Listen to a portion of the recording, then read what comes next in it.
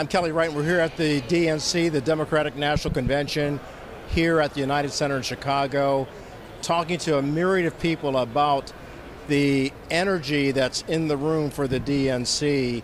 Someone who knows Kamala Harris and knows her very well is my good friend Timothy Allen Simon from San Francisco, former appointment secretary for the Governor Arnold Schwarzenegger. Timothy, good to have you here, man. It's great to be here, Kelly, and for us to finally meet. To finally meet after all these years that we've talked to each other and interviewed each other. We meet here in Chicago, and you're here as someone who has known the vice president for many years, even before she became Kamala Harris. Right. Yeah. What do you recall about your friendship with her? Very, very insightful, very driven.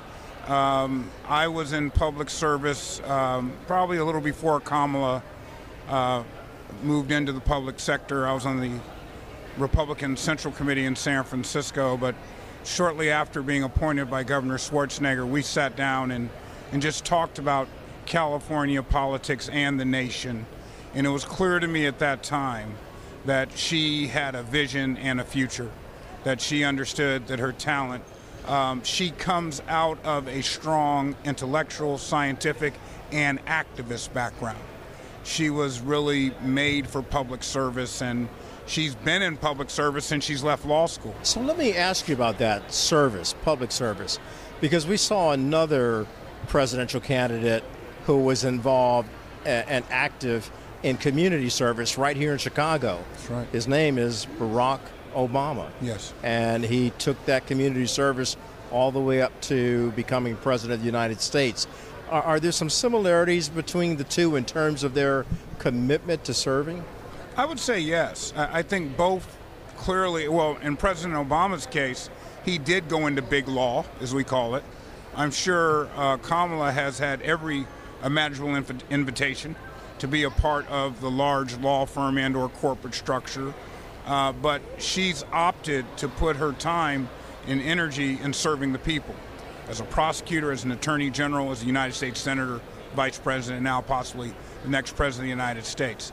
Those are decisions that people make, and they can be tough decisions because, you know, California is a very expensive place to live. Yeah. And when people say, no, I want to serve and be in public service either as an elected official or in my case at one time as an appointed official, it is a sacrifice because these jobs are not 9 to 5, they're 24/7.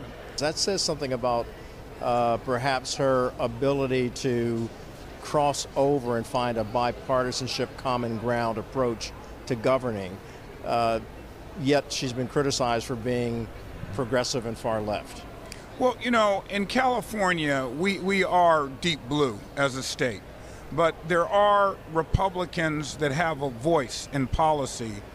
Vice President Harris understands that once you're elected in office, yes, you go through the party political structure as we're here in Chicago today, but you're actually serving the people. And I think the partisan elected officials and even appointed officials oftentimes are not as effective because they're relying more on the party than the people. Timothy, what challenges does she face going up against the former President of the United States, Donald Trump? I think the challenge she will face, and I believe the Democrats are vulnerable here in allowing Republicans to define them rather than embracing their own definition. For example, President Trump will characterize her as a far left politician. So I think what she'll be facing from a public persona standpoint, particularly in some of the rural areas in the key battleground states, is to be preemptive in how you define yourself. Don't allow the opposition to define you.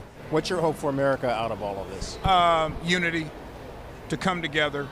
I think the kind of hope that Barack Obama was able to give to Republicans and Democrats, Green parties and independents, to say that we have more in common than we have as differences. And that's my sweet spot in looking at both of the platforms and seeing where they overlap. And I think if most people would remove the personalities and really look at the platforms, we would see that as a nation, we have an ability to come together. Timothy Allen Simon, appreciate you, brother. Kelly, thank you, man. Thank you. So great to be with you. All right, Absolutely. Thank you.